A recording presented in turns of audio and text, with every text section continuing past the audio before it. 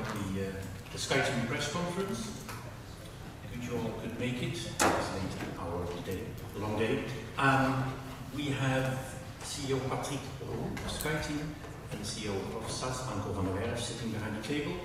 We first, before I give the floor to Patrick, will do a short presentation by both men, and then we will kick off in the Q&A. Thank you. Thank you, Koen. Good afternoon, everyone. I'm really happy and thank you for making time to meet with SkyTeam and SAS.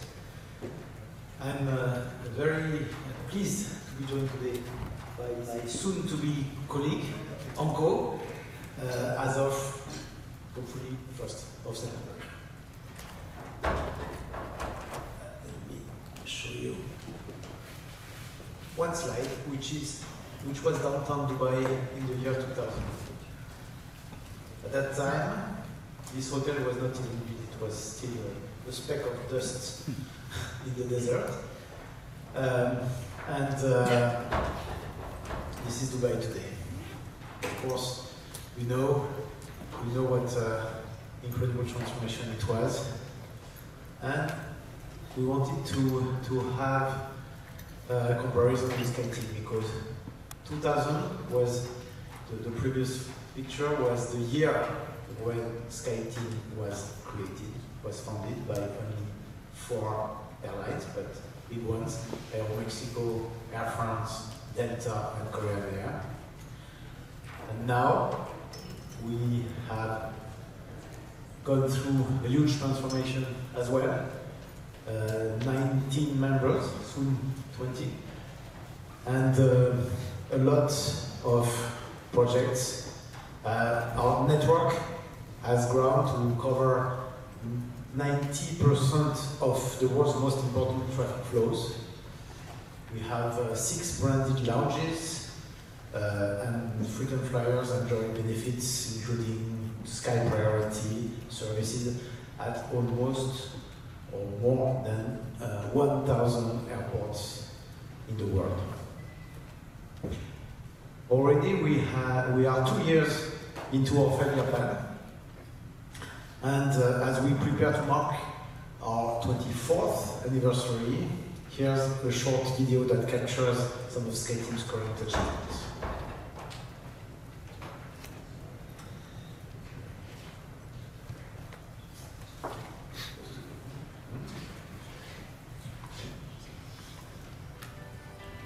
Welcome to SkyTeam. We're delighted SAS is joining SkyTeam, expanding our network and enhancing connectivity for travelers. We're advancing seamless and integrated travel at every step and committed to making travel more responsible. Customers can seamlessly check in for multi-airline trips, while our carry-on calculator lets them fly with confidence. Global meetings and tailor-made corporate contracts offer flexible business travel solutions. We're exploring how intermodal transportation can combine air and rail travel for customers.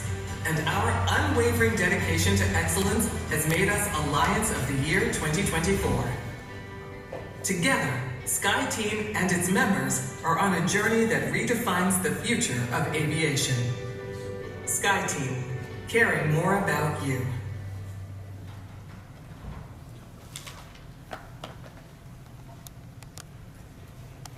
Earlier this afternoon, in this room, we had the SkyTeam Advisory Board, the SkyTeam Alliance Board, with all the CEOs of SkyTeam. It was an opportunity to organize a warm welcome to SAS, joining SkyTeam on 1st of September this year.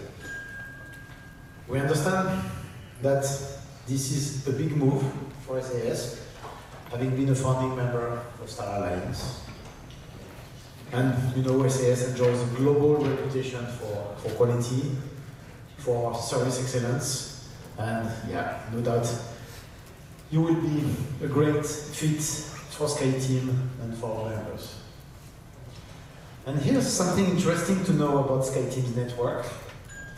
When SAS joins, SkyTeam will serve the southernmost and northernmost airports in the world. Ushuaia in Argentina, and Svalbard in Norway. We are delighted to be welcomed SAS into our family. Anko, would you like to say a word? Thank you. Patrick, thank you very much. Great to be here with all of you, and thank you as well to all the members of the press for joining us today. Thank you.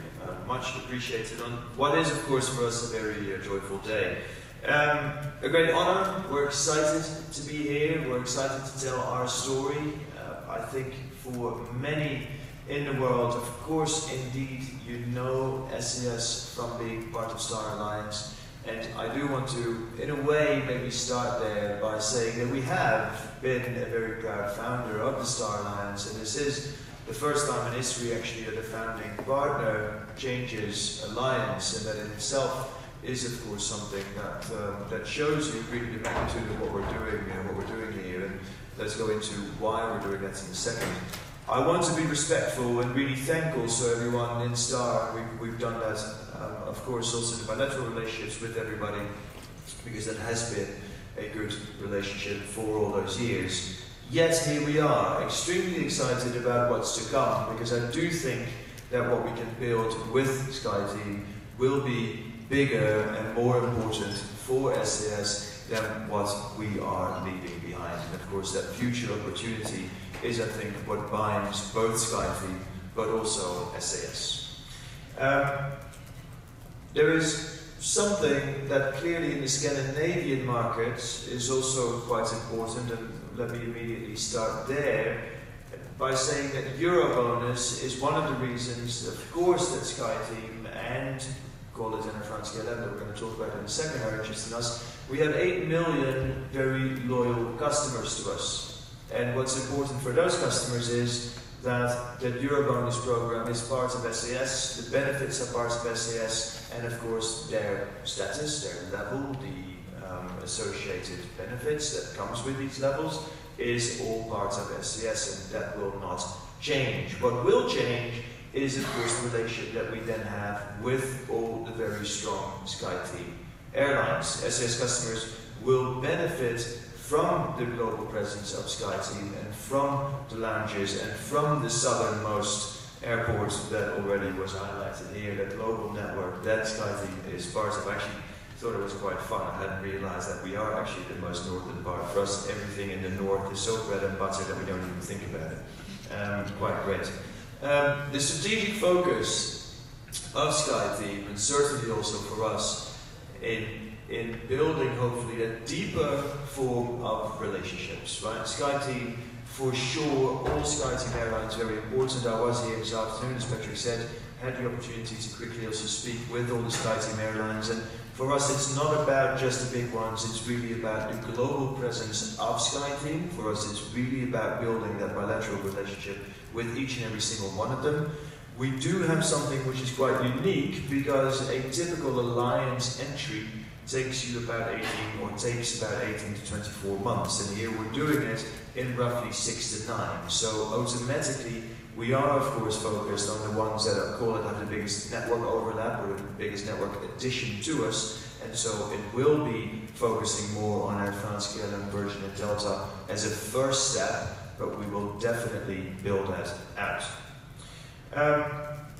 That new depth of partnerships is something that we're looking forward to. I started myself in SkyTeam, not that that is relevant for this change, but I have at least seen from up close how different partnerships are being treated, and certainly joint ventures are really being developed within SkyTeam. KLM Northwest, of course, had the first joint venture in the world, and that became the Air France KLM Delta joint venture over time. We would really like to see a path towards that, right? I'm choosing my words carefully, but I think you understand what at least our interest and hopefully common interest within the SkyTeam family is for that. Now, then, last but not least, what are we giving to SkyTeam? Well, this is a fantastic part of the world. We have a beautiful part, and I really mean that beautiful. The sun was out for the last 30 days in Scandinavia, and I truly think it's unbeatable. Fantastic part of the world where we have beautiful cities all around, and a part of the world that I think is still not yet fully explored. I was very happy to see a Wall Street Journal article a few weeks ago that really highlighted both summer, where of course it's cooler than in some parts of the world, and winter, where there is snow guarantee still in Scandinavia. We are seeing that. We're really seeing that there is this, call it influx, right, this move towards both summer and winter traffic into Scandinavia, and that is the network that we have built. Our network, as you probably know, is everything from Los Angeles to Tokyo and from Svalbard to the northern tip of Africa and everything in between, with a big emphasis on intra-Scandinavia and intra-Europe. This summer, roughly 130 aircraft, from the smallest to the biggest, the 350, and we really do bring those 8 million passengers, 8 million loyal Eurobonus passengers closer to SkyTeam, and we're looking forward to being a very contributing partner to SkyTeam as well. We thank everyone. This is, of course, a few months still of transition, when we really have a lot of system work ahead of ourselves. There's a lot of process work that still needs to happen. We are fully committed, and the team is fully committed to making that happen, to fully be ready on the 1st of September. Patrick, back to you. Thank you very much. Thanks, Anko. And actually there's something else that unites SAS with SkyTeam and its members. It's about working towards making travel more responsible. It's a shared mission that we have, and we have a tool. We have a friendly competition that we organize that is called the Sustainable Flight Challenge. It's the 3rd year that we are organizing this friendly competition, and for the first time we will have non-SkyTeam airlines that will join this challenge. 2 of them, Corendon Airlines and TUI, are willing and will participate to this year's challenge. This is a first for leisure carriers, and it shows how seriously the whole industry takes the pressing issue of climate change and aviation's environmental impact. And I'm delighted to add that SAS will also be joining the challenge, the friendly competition this year after they are joining. How does this flight challenge work? By using the power of friendly competition. And we challenge participants to find new solutions and innovations to help reduce flying's impact, at least in the short term. Over the last 2 years, more than 450 ideas have been generated, and also shared, of course, between participants.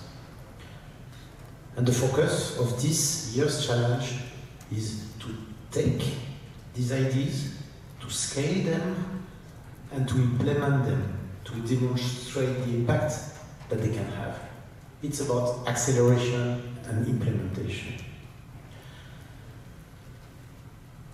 Winners will be decided by a panel of experts in sustainability, and it will be announced later in the year. Another way we can offer a more responsible travel experience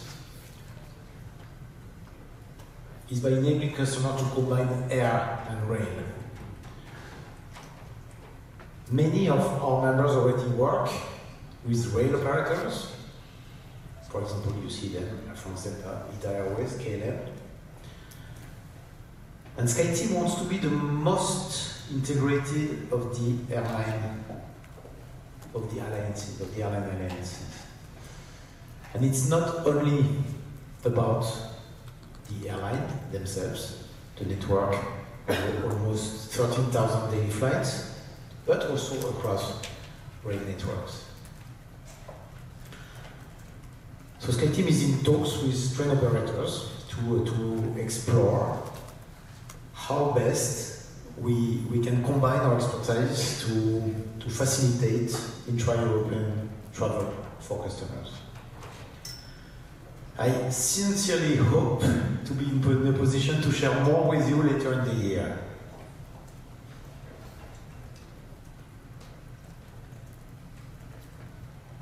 To realize SkyTeam's ambition for a more integrated and more seamless travel experience, we are continuing our focus on technology to deliver end-to-end customer experience. This is key to SkyTeam's vision for 2027, and I'm very pleased to announce that our SkyTeam seamless check-in solution, initially launched with Aero Mexico and Delta, is now complete across our network. No, please. I didn't see you. Our latest SkyTeam. We saved the best seat. Please.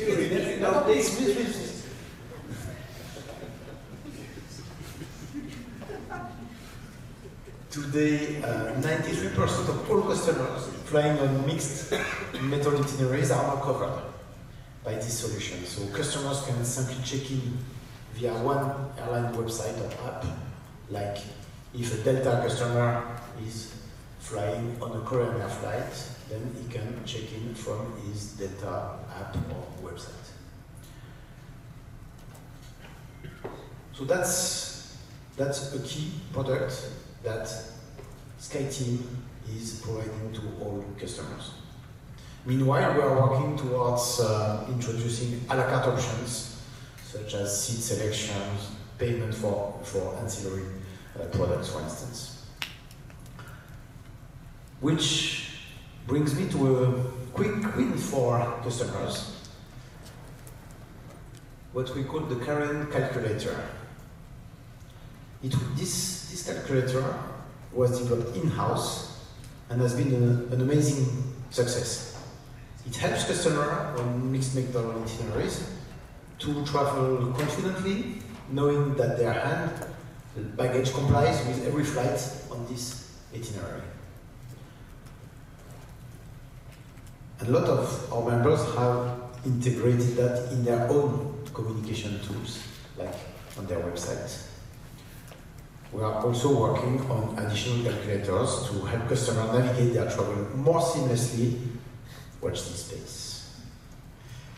So, as you can see, there's a lot happening at SkyTeam. We look forward to further growth, greater integration, and I'm really excited for the future. Thank you for your attention, and now I would like to turn the floor over you for questions and answers. That's Questions? Please raise your hand if you want. We've got a microphone over here, so over there first. Okay. No, please.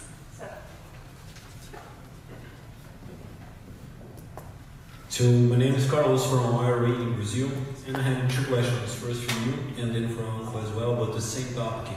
First one is about the Aeroflot suspension that has been suspended for almost 2 years since the invasion of Ukraine, and have seen any changes that most of the customers itself are not going to the political side. And for Anko, if the situation, how it's affecting SAS right now, because of various exclusion is, as well right now, is not changing with the new structure. What's your question exactly on the suspension? Is any plan to revoke the suspension or just remain, or just how that affect the customers right now? The suspension will remain active during this period because the situation has not changed. That's unfortunate, but it will continue for a few other months. Okay, and then for Anko, about if there are changes on flights, or like some routes are going to be taken, some changes are going to be in the future for the SAS regarding the routes in space. Yeah, thank you. Now, very complicated for us. I think even more complicated for us being so high up in North Europe. Right? So for, of course, I think an airline just a bit to the east from us, and for us it's probably the highest in the world because we've got most circumvention flying to do. Right? So For us, it's about 3.5 hours, 2.5 to 3.5 hours one-way additional. I say one-way additional on each and every single Asian flight. We were roughly 3 times to 3.5 times the size to Asia before COVID, and then subsequently before Russian airspace closure, as we are today. So that tells you something about the magnitude of the impact for us. We do put some frequencies back this year again, right? One more on Shanghai, one more on Tokyo, but look, in the bigger scheme of things, again, prior to all of this, we were 3.5 times as big, 3.5 times as big on Asia as we are today. So tremendous impact, 3.5 hours, okay, 2.5 to 3.5, depending on the destination at one way, with current fuel pricing, with a very low Swedish kroner. It is just very tough to make that work.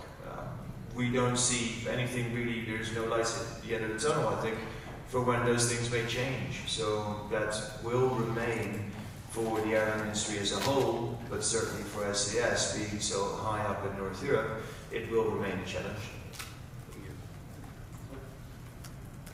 Thank you, Koen. Small question for Patrick. Can you tell a little bit more why TUI and Corendon are joining in the Sustainable Flight Challenge, please? It's their initiative. They knocked out all the war. They are interested by the approach of this teamwork, which is not a competitive approach, which is really to move the lines and to accelerate the transition.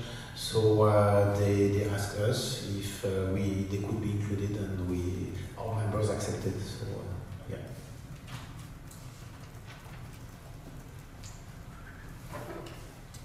Richard Schuurman, Airline World. Okay. Richard Schuurman, Airline World. A question to Anko from the Werff. The North Atlantic is perceived as being the region where you can gain the most benefits from joining SkyTeam. But at what level, where do you see you can win compared to Starlight? Sorry, your last week you compare to Star Airlines. Yeah, but before that, so just right North Atlantic, yeah, or do you see other regions as well? No, I think really for us joining SkyTeam, I think there is really a bigger play.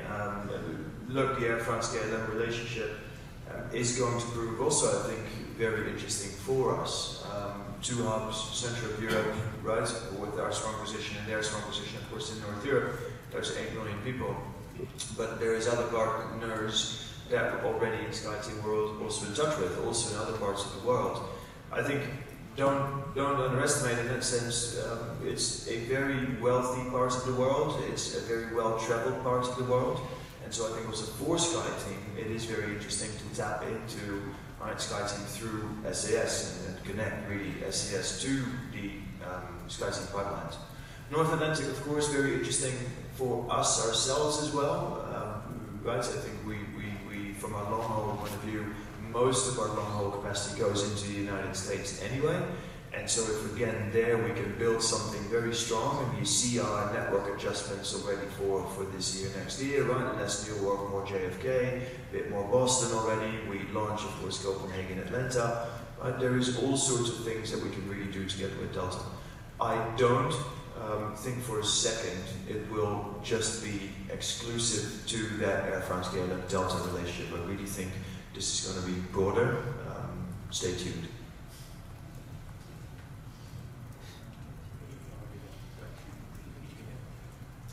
Yes, Itke de Jong, the Daily Telegraph of the Netherlands. A question on the Schiphol, what we call the Schiphol situation. Lowering the cap of our national airport. What do you, in perspective, or can you do something in your role from SkyTeam? Thank you. It's a serious situation, not only for KLM, but also for all the airlines and members that are operating in Schiphol, which is more than half of our members, 14 with rate. Actually we are following the lead of KLM. They are really on the forefront of the discussion. we try also to combine our strengths. KLM is very active to find a long-term solution with the airport and the government, so we are supporting that. In your discussions? It is. Yeah. It is. It is a serious topic, yeah.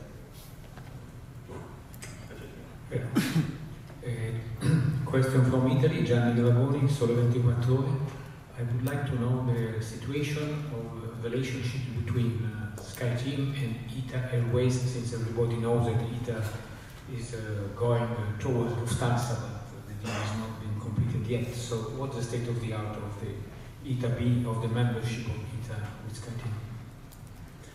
As you rightfully said, the operation is not completed. So since then, and if it is, they are full members of SkyTeam.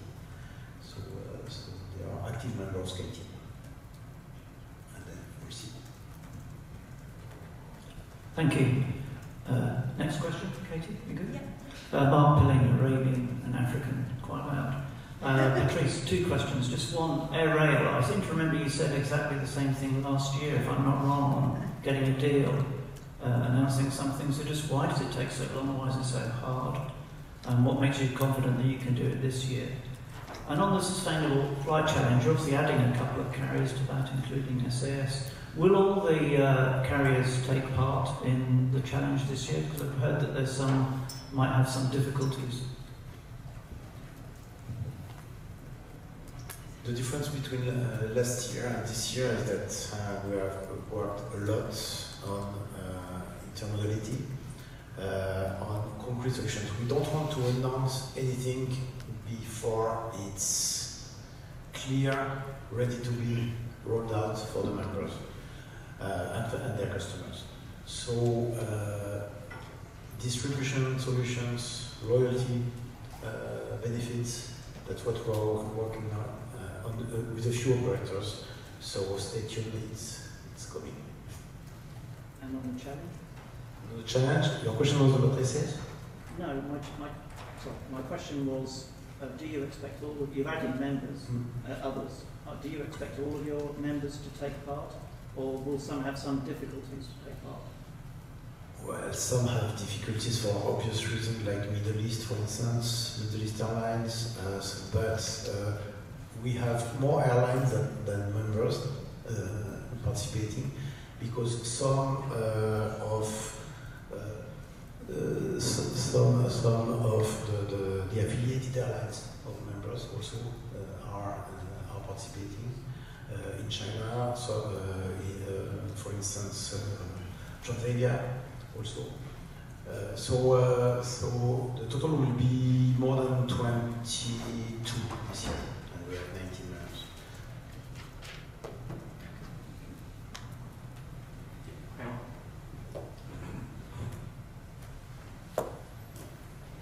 Owen Curry from Dublin in Ireland. You mentioned you have an expedited joining process for questions for Anko. What is the most difficult part of an airline embracing a new alliance? What are the difficulties, and were there any little surprises in there you didn't expect?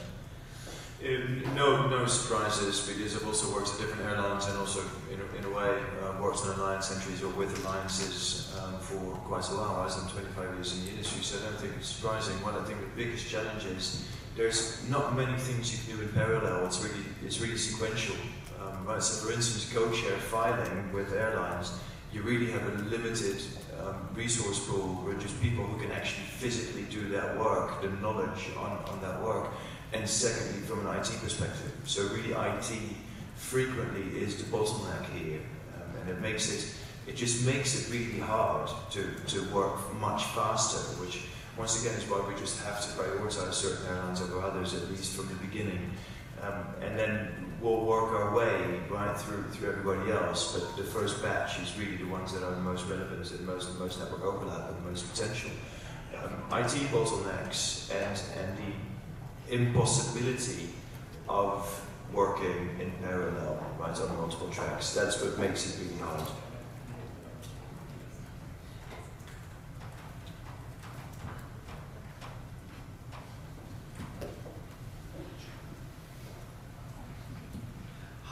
Chamberlain from Point Hacks in Australia. Two related questions, but they both relate to the expansion of SkyTeam. You've been working to add new partners, most recently Virgin Atlantic and soon SAS. You've been rolling out branded lounges. But on lounge access, you probably know what I'm going to say, your alliance-wide policy, you compete with One World and Star in a way for passengers. The policy of SkyTeam is to access lounges when flying internationally only, which differs for that of your competitors. As you are looking to attract new passengers and also with SAS, are you considering expanding that to permit domestic passengers access as an alliance policy? And as a follow-on, would SkyTeam consider a third elite level above Elite Plus, noting that One World has One World Emerald for those who fly more than most? Excellent questions. I can tell you that loyalty is part of our key priorities for this year. So those are things we are discussing among many others, but we are aware of that and working actively on this. And with SAS, the policies with SAS? What exactly is your question on SAS? Lounge access for domestic SAS passengers as they get with Star Alliance Gold. Well, we try to have a consistent policy. So whatever will be the policy at that time, then SAS will be part of it. Bruno Trevedic with Les Echos in Paris. My question is for Anko regarding this sequential process. Could you summarize what would be the main step you have to achieve or to reach in order to become a full member of SkyTeam, but also in order to integrate GV with Air France KLM and Delta? And specifically, where are you regarding the antitrust immunity process? Yeah, thank you. Now let's go through the steps. I'm going to take you maybe a step back. As you know, we've done our restructuring, or we are in our restructuring. There is call it about 5% left. Those are two important steps that we still have to go through. The US part of things, the call it Chapter 11 process, has been completely vetted and approved by the US judge under call it two conditions. So the US part is completely done, right, Chapter 11 done, but two conditions. One, that we get to a local implementation, so that's what we call the Swedish reorganization. We're going through it at the moment, so in plain language, to make Chapter 11 stick in Scandinavia, right, from a legal perspective. We're doing that at the moment. Fastest path to completion would be in a month. I think it would likely, and all for practical matters, would probably slip into, call it July or August, right, so over the summer. So in other words, nearly there. The second condition by the judge in the United States is the regulatory approval process. Regulatory approval process, we expect to have no issues with that, because this is a very different case from other cases that we have also seen. There is a reason for why this deal is set up the way also, of course, it is. Right, Air France, KLM and SAS will still be competitors. Let's be very clear here.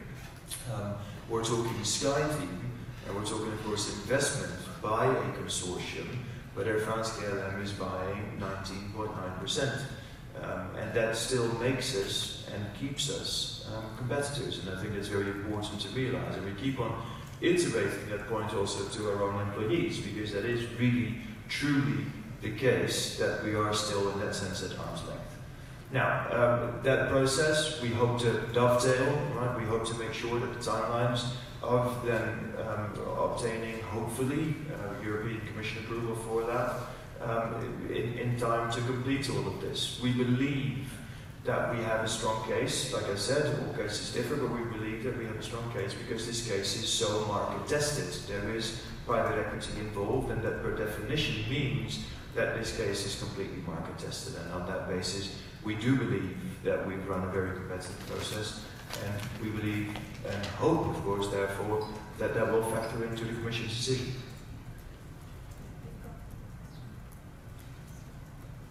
Hello, good afternoon. From Patrick and Anko, two questions. What about plans for Latin America? Recently, SAS announced a new route to Atlanta. And for Latin America, do you SkyTeam it considered to have new members in this region? Well, I'll talk from a destination perspective. I would love to fly to Latin America because I've spent quite some time there. So you're at the right, you're asking the right person. We have definitely thought of some destinations there. They're on our list. We're building the business cases for them. And yeah, from a personal but also professional perspective, we would love to fly to Latin America. For partners or new airlines, I'll leave that up to Patrick. We have already two strong partners. We have Aero Mexico and Aerolíneas Argentina. Both are developing. Also, our members have a strong relationship in the region with Go, Anko, and with LATAM. So we are watching. As I said, we want to be the most integrated alliance. So what will make most sense for our member, we'll go for it. Hi, Laura Mueller with Air Finance. I just have a quick question circling back about private equity. SAS, a couple of years ago you had a slew of financiers line up for your equity solicitation, including private equity, Castlelake. I'm just wondering for both, how likely are they now, for sure those are lucrative fees with bankruptcy, but how likely are they to engage with you in financing the transition to net zero and sustainability private equity? Have they had those discussions with you? Yeah, of course, because that is also part of our SAS Forward program. So first of all, it is very much what SAS is about. It's very much what Scandinavia is about. The private equity firms are willing to finance them? The private equity firms are investing in SAS on a business case that of course also includes, for instance, ETS and a growing portion of our cost towards net zero. So yes, absolutely, our investors are standing behind the business plan which incorporates that.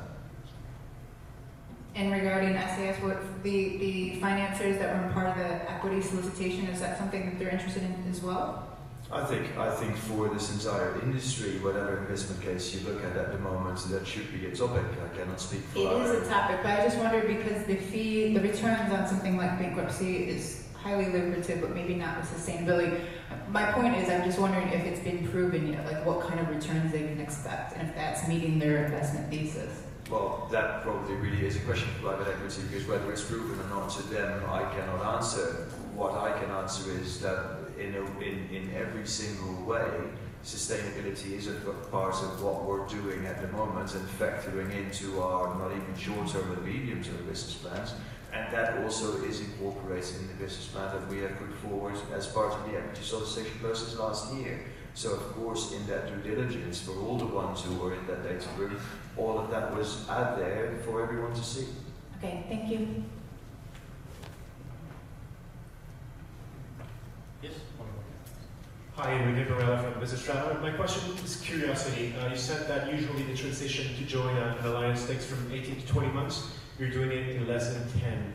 Can you just walk us through the process? Because we saw Virgin Atlantic joining, it took some time. Why are you going to do it quicker? And just tell us about those steps. Thank you. Yeah, so first of all, I think normally you're not talking about people who are necessarily in another alliance, right? You're talking about people who start from scratch. In the case of some airlines, that right, I know at least through my lifetime, you're dealing with airlines that maybe from a system perspective are not as fully developed. We of course are, right? So that already you can save some time. Secondly, there is also that need, I think, in our case, and certainly also again coming back to, for instance, that investment case, that business plan. We don't want to be naked for too long, right? You don't want to have the transition from one alliance to the other also taking too long. Not from a financial perspective, but I think far more important from a passenger perspective, right? So passengers are used to having certain flows, and they're used to having certain connection points in the world, and so we want to be able to provide that. So I think that really is an incentive for all of us, right? First of all, SAS, of course, but also SkyTeam to make sure that we work as fast as possible. Now, that is something that will still heavily depend on the individual airlines, right? Because when do they have time to, for instance, file their co-shares with us, etc. And so it is still a very challenging IT cumbersome project. I think in our case we're showing, hopefully, right, that we can do this within a much shorter time frame. But when you're not rushed, it is much better, obviously, because then you can really go through every single detail that that you have to go through. I must say also that to complement that it's because SAS teams are super professional, and they know what an alliance is. They are used to that, so it's really easy. Easy, I would not say that, but easier. Two quick ones, if I may, Gordon from Skift and Airline Weekly. Anko, to begin, last summer we saw the 321LR doing some regional transatlantic flying from Aalborg and Gothenburg. How do you see your SkyTeam membership evolving your narrow-body transatlantic program? And Patrick, when we spoke last November with regards to Heathrow Terminal 4 and the lounge situation there, or the lack of lounge situation, you said, watch this space, there may be some movement with regards to possibly a member taking the lead. Any news there? It's way complicated. What we are considering is maybe to have extra SkyTeam lounges in some important airports. So I can say. Yeah, the LRs, we remain absolutely, I think, convinced that there is a future for those regional pipelines to be developed, right? Regional flights to be developed. I think when you look at where we stand today, it really wasn't the case that we were very unhappy with them last year. But given a transition, given that we have to, of course, get more slots at JFK, given that we have to make sure that that whole, call it compatibility to future network of SkyTeam, etc., is in place relatively on short notice, we really have taken a decision to concentrate more on everything Copenhagen-based and combine all of that in one place for at least this summer. There is still the wide bodies and some regional also going into Stockholm and Oslo, but you get the point, right? Far more concentrating on the big capitals rather than regional. I am convinced that over time, and I'm not really talking 10 years from now, right, that will be back, right? I think joint venture, hopefully building, or at least a closer partnership building over time, will allow us to tap from regions into other people's hubs, and will make that even stronger. So I can definitely see that will be back, just not for this summer.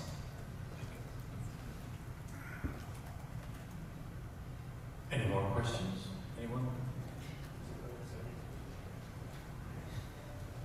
Another SkyTeam question. You are on the board of the Hart Aerospace company. Hart revised their aircraft design. It's less electric now. Is it still attractive to SAS? Well, I think what first of all is attractive is that we really support anyone. Hey, I don't want to be too biased because I'm on the board, or at least the advisory board at Hart, and because they're Swedish and because they're close to by in Gothenburg, and therefore we really like them, and because they're well funded, and because etc. We encourage anyone to crack the code on technological developments when it comes to sustainable aviation. As we've spoken about earlier, it is really the challenge that I think all of the industry is and will be faced with over the next years, and we simply do not have enough of anything. When you look at sustainable aviation fuel, it's not a matter of demand. We would like to have it today rather than tomorrow. If you look at how much SAS, and I'm going to make the case here for Air France, KLM and SAS together, we are literally the number 1 and 2 airlines in the world already purchasing SAF, right? SAF. And so it's not a matter of demand, it's not a matter of putting our money where our mouth is, it's simply a matter of someone having not yet cracked the technological code of producing SAF to the quantities that we need and to the price point that we need. The same point you can clearly make for hydrogen, which is the last one, right, in those initiatives. Fantastic that Airbus is working on it. We're working very closely with Airbus on 2 things. Zero-E, so the hydrogen aircraft itself, but then secondly, making sure that clean hydrogen makes its way from production to airports, then into wing or into plane. Right, whatever the future may be, wing or plane, doesn't matter, but at least as long as it can fly. And that's also something that we are studying with them. And in that interim, we are very happy with the likes of Howard Aerospace, who are trying to go in electrical aviation.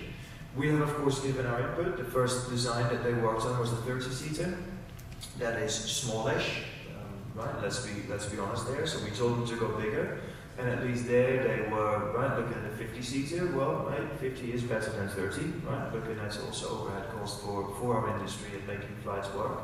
And those designs will have to get adapted over time, right? But really, we and I'm not saying that you are, but we really shouldn't be critical of anyone trying to make this work, because there isn't enough solutions for all of us to go around. So when I go back 120 years in time and people thought it was crazy to fly, hey, here we are, someone cracked the code in the end, and right, good for them for succeeding.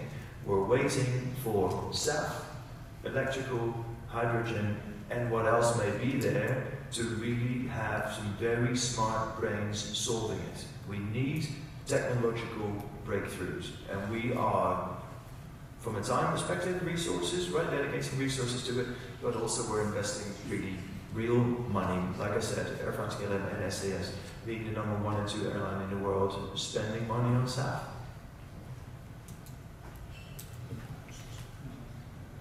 Hi, Chris again from Point Hacks. Just generally speaking, in terms of the alliance, what size does an airline have to be for you to consider it joining? Does it need a certain degree of its network? Does it need a certain number of lounges or other partnerships? I ask generally, but also in the context of the Australian market, where you don't have a domestic carrier. The only realistic possibility might be Regional Express, which has domestic flights, 3 lounges, but no international network. There's no limitation. There's no. The only selection I would say would be if it makes sense for the other members. So we look at what are the existing partnerships, what would be the business case for this airline and for the other members, and then it's submitted to the CEOs. We are open to different models. It could be we don't have today this model. It's true, but it could be a feeder model or regional carrier. There's no opposition to that.